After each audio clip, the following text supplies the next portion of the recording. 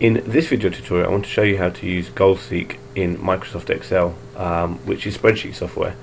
So at the moment what we've got is we've got a profit of 2,850 and our total revenue is 3,900 and our total cost is 1,050. So we deduct total revenue we deduct total costs from total revenue, and that gives us 2,850.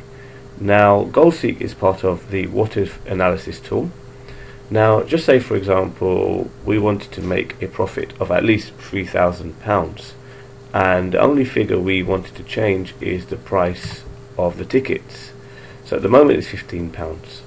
So what we need to do to use a GoalSeek tool is we'll go to data. There we go. Sorry, we go to data. We click on here and we go to WhatIf analysis and we go to GoalSeek. So we want to set cell E17, which is the one that's currently highlighted, to 3,000. And the next thing there, it says by changing which cell.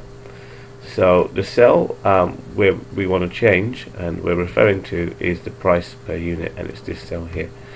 So you can click down here and then just click on cell C4.